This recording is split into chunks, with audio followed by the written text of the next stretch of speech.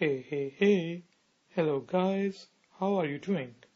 I welcome you to ifactner.com video tutorial series, and we have been discussing about computer networking, and in this tutorial we will discuss how does internet work.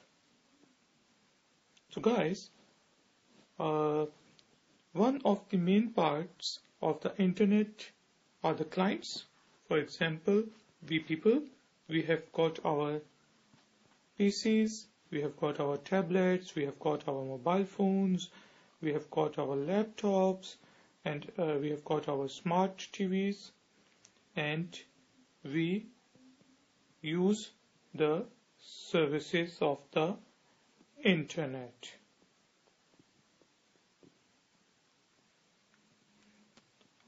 And we also communicate with each other, but through internet. But now the question arises that we always represent this internet as a cloud. So what is it? What is in this cloud? On the other side, we have got servers, which serves the client. So there can be different servers. There are a lot of servers actually.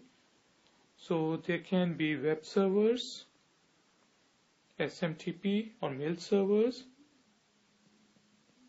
social networking servers, video servers, for example YouTube.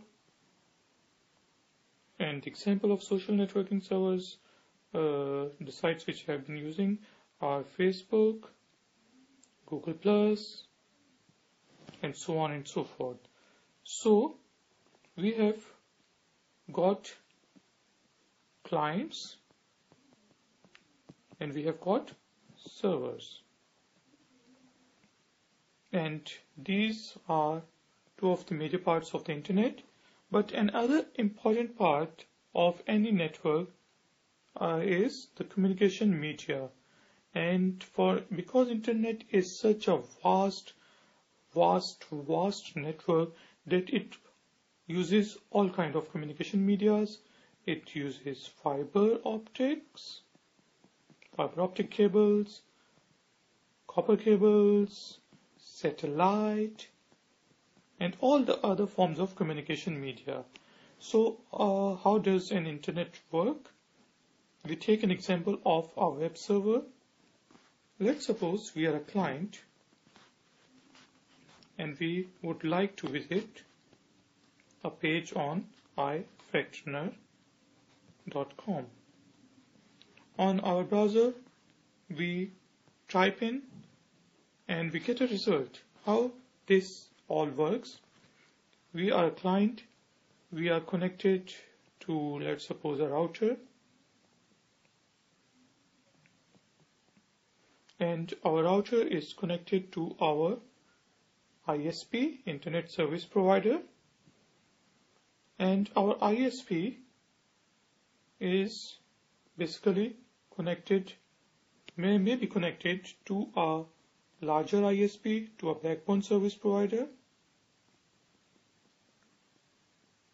And this service provider backbone service provider may be connected to different other ISPs, and this network works a lot. You have to enlarge this network. So there can be different backbone providers, there can be different smaller ISPs, and a lot of clients, and these ISPs have got servers. So let's suppose ISP 3 has got a web server in Florida, and ifactner.com is hosted on that web server.